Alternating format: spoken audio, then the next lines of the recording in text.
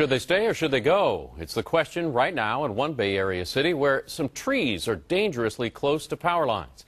There is a plan to cut those trees down, but Don Ford shows us neighbors, they're the ones putting up a fight.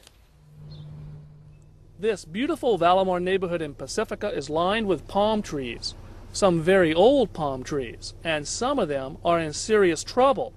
They've been growing under PG&E power lines for decades, and now many are very close to high voltage lines. PG&E says some of the palm trees can no longer be safely trimmed and should be cut down. Eileen Cura says no. She wants PG&E to move the wires and save the trees. Take down the poles and put them underground. They're safer under there anyways. I mean, there's always going to be an issue with weather and trees and telephone poles.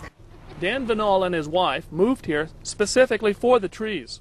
But the trees were here before the PG&E wires. So apparently the only reason the trees are coming down is because it's cheaper than moving the PG&E wires. These trees need to stay. PG&E, in my opinion, really has no right taking down something that was here first.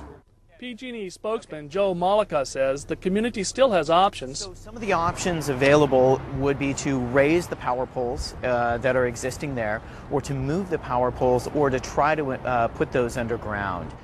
All those solutions cost money, and PG&E is not paying that bill.